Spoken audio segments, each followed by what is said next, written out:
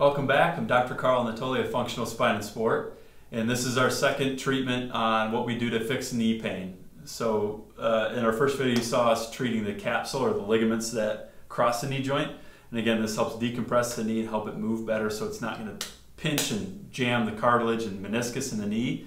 So it's super important to get that fixed and super important to have this test look better. So the next treatment we do to the front of the knee is treating the patellar tendon, which connects it's the quad tendon connecting the kneecap to the part of the shin down here. And then we're going to treat the tendon on this portion in the quad. So we're going to treat both of those tendons in there and see what happens at the post-test.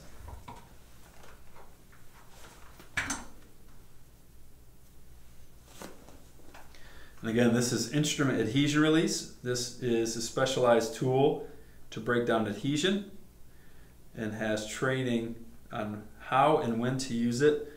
So there's no other tool like it on the market.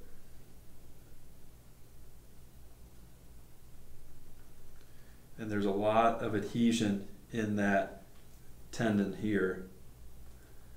It's very gritty.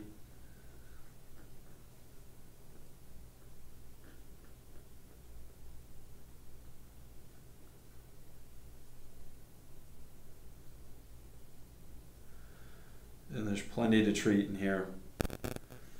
So we'd be treating this over a series of visits to make sure the adhesion reduces entirely and the range improves each visit successfully, and also it doesn't regress in between visits. So it should be a nice improvement from visit to visit until the problem is taken care of.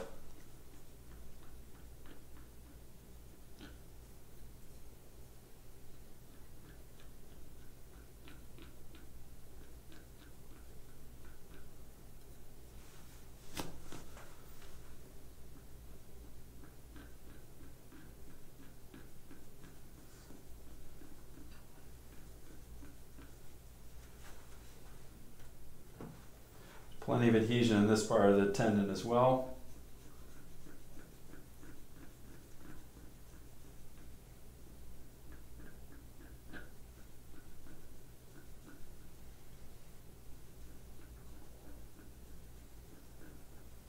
Okay. Let's just get a quick post measurement. So we're at 4 fingers initially, and we're down to 3. So a nice change in the range. Anytime we have a good change in the range of motion like that, we know the treatment's working, the adhesion's breaking down, and the knee is one step closer to being healthy. Thanks for watching. Keep an eye out for the other treatment videos we have coming up.